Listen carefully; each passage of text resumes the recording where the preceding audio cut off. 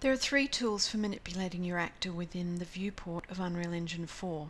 The Move tool, the Rotate tool, and the Scale tool, with the shortcut keys of W for Move, E for Rotate, and R for Scale. You can also cycle through them using the spacebar.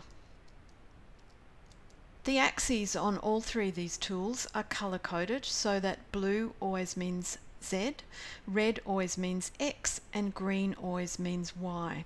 You've got a little indicator down in your left-hand corner here to help you remember that.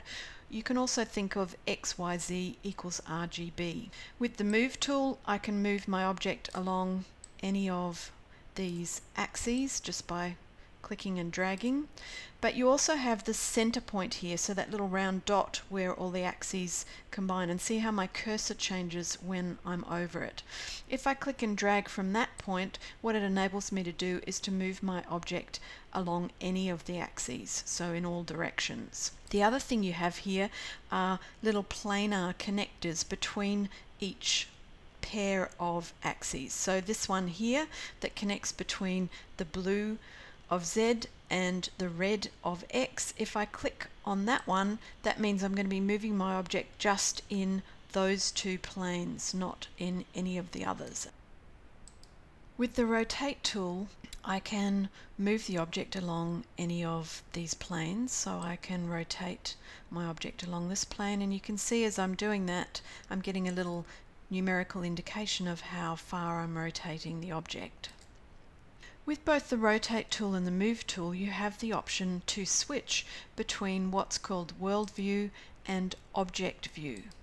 And to show you how that works, I'm going to switch back to the Move tool, and if you just observe the axes here when I switch between the two, see how at the moment the axes in World View are matching exactly these axes down in the left hand corner. However, if I switch to Object View, because I've rotated this object on its axes, you can see that those axes change slightly. And what that means is, if I'm going to move my object here, I'm going to move it in relation to the axes of the world. However, what I might want to do instead is have it move in relation to the axes of the object, and so it just gives me that freedom of manipulating the object. The Scale tool operates very much like the Move tool. It's got a center point that enables me to scale the object proportionally across all axes, and it also enables me to select individual axes or to click in between those axes to scale it just across two of the particular axes.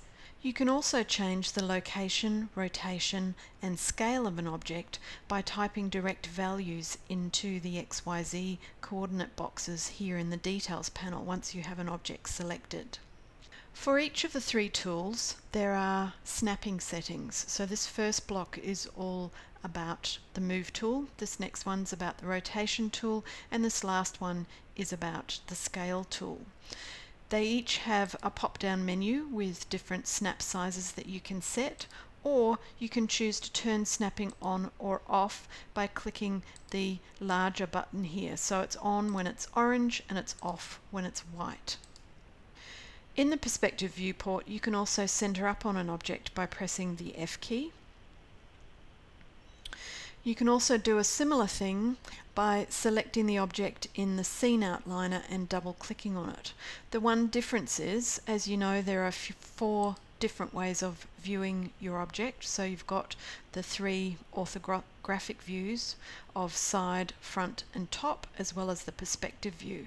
Pressing the F key just centers it within the perspective view. If you want to center it in all of them, you just need to double click on the object in the scene outliner. Final couple of tips. If you're moving an object, and I've just switched to the example map here to show this, so if I'm moving an object and I move it out of screen, it becomes quite tricky to place. So a handy tip is if you hold down the Shift key while you move an object, you're going to move the viewport camera with you, so it makes it much easier to place things. So that's the Shift key as you move. Another handy thing that you can do, let's say that you've got a few particular views that you want to return to for whatever reason.